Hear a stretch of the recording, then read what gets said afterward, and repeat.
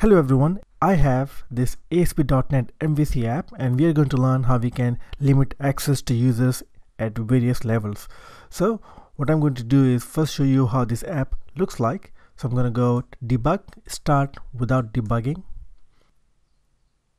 and this opens up this page which I know most of the people are familiar with. It has got home, about, contacts and the regular stuff.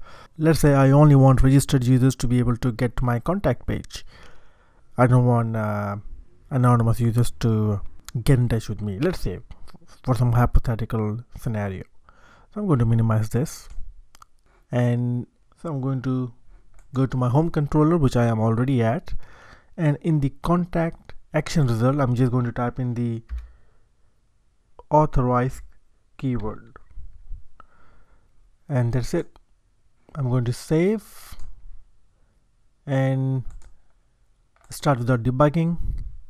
And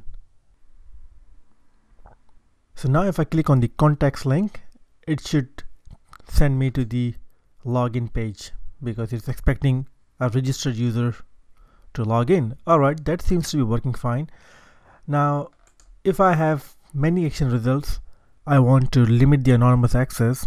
Let's say I've got hundreds of action results. It wouldn't be nice for me to go to each and every one of them and add this authorize keyword. How about configuring this authorization globally on this side? So how do we do that? Let me delete this from here, and I'm gonna go straight to my app start, filter config, and we have got this register global filters, and we have got one filter in here that is just handling the error. So I'm going to add another one,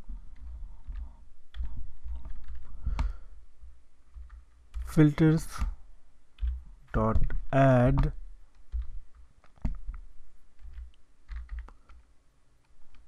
new authorize attribute. That's it.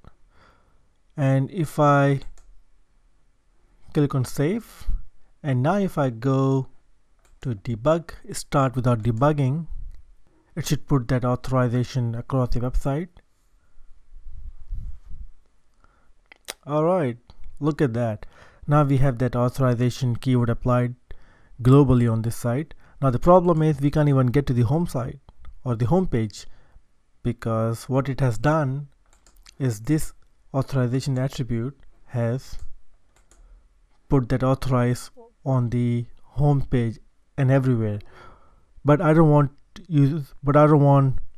to limit access to this home controller. I want users to be able to at least go to the index, about, and contact, actually the entire controller. So what I can do is go to the top and just say allow anonymous.